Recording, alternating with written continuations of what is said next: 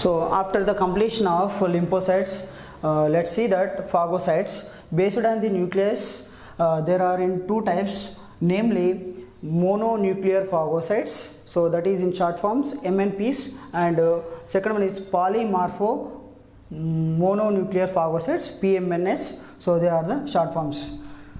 So here that first one is mononuclear.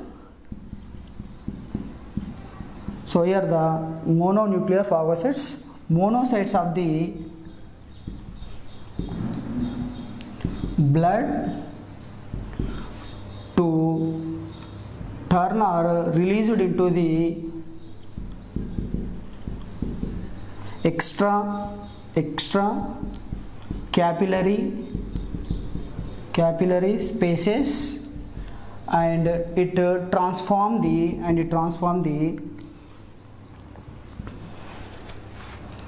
microglia of brain,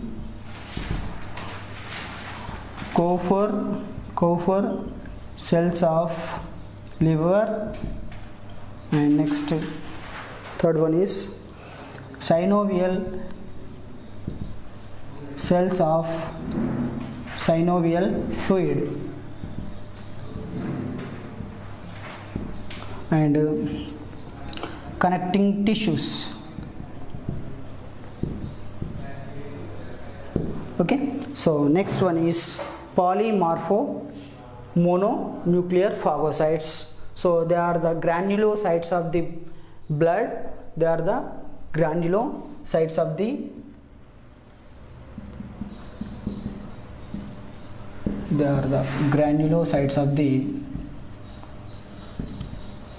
blood. So it includes the neutrophils,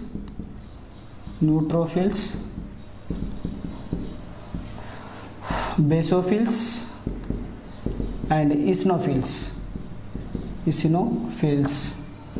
Basically the neutrophils are called as polymorpho mononuclear phagocytes because it is in large number. Okay, so next one is axillary cells. Axillary cells.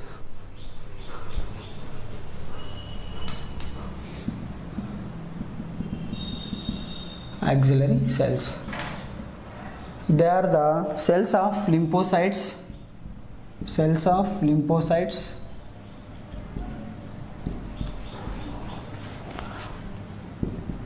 To responsible for the